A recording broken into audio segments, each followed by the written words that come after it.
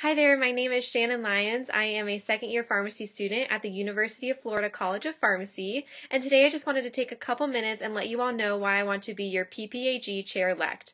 I am our local chapter's president-elect, soon to be president in January. I am extremely passionate about pediatric pharmacy, and I have a lot of great ideas for this position. I've taken my ideas and grouped them into three main topics, and those topics are to increase membership, increase communication, and to increase attendance at PPAG Annual.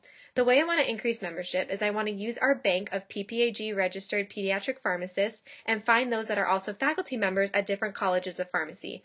I then want to reach out to these faculty members and I want to see if there's any student interest at their schools to establish new PPAG student chapters. I think this is a great way to get pharmacists involved with the student aspect of PPAG and also a great way to just increase our PPAG membership as a whole and get more student chapters spread out across the nation. I also want to increase communication, and I think we all know that PPAG has two really awesome social media accounts on Twitter and Facebook. What I want to do is I want to establish student takeover days.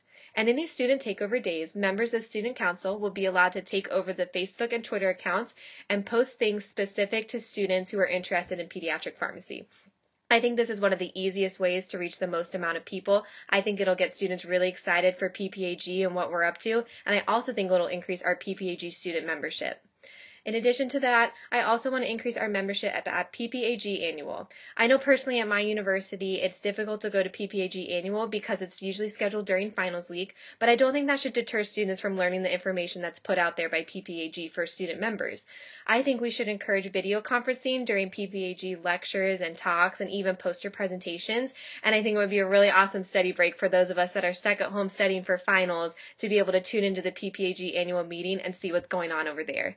If you have any questions, my name is Shannon Lyons. Thank you all so much for this opportunity and thank you for your consideration.